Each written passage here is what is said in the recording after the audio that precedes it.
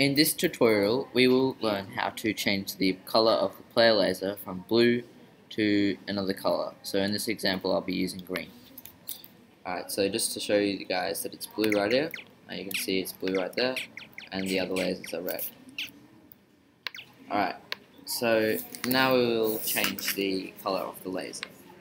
So you want to go to your Alien Hunter folder, wherever it is, and go to your Assets folder, the Art folder, and this is the Alien Hunter Sprites.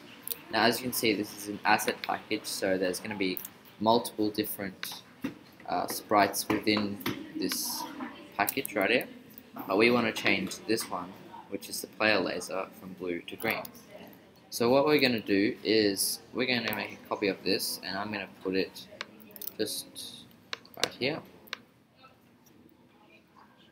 Okay, both. Alright. So we've got our Alien Hunter there, and then we're going to open this with Photoshop, and we can change the color of the laser from blue to green.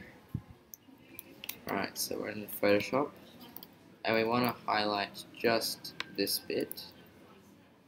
So you want to select all that, and you want to select about that, and then we're going to press Ctrl U and change it to a green color.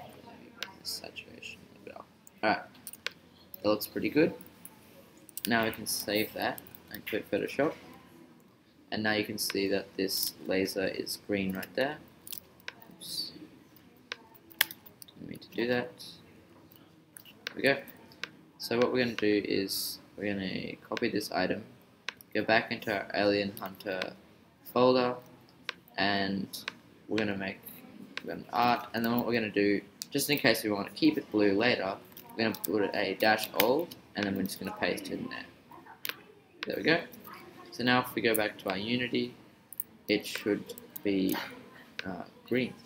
So there you go, it's green, and although it's not there because it's a prefab, you can see that it's green in the game. So yeah, that's how to do it, guys.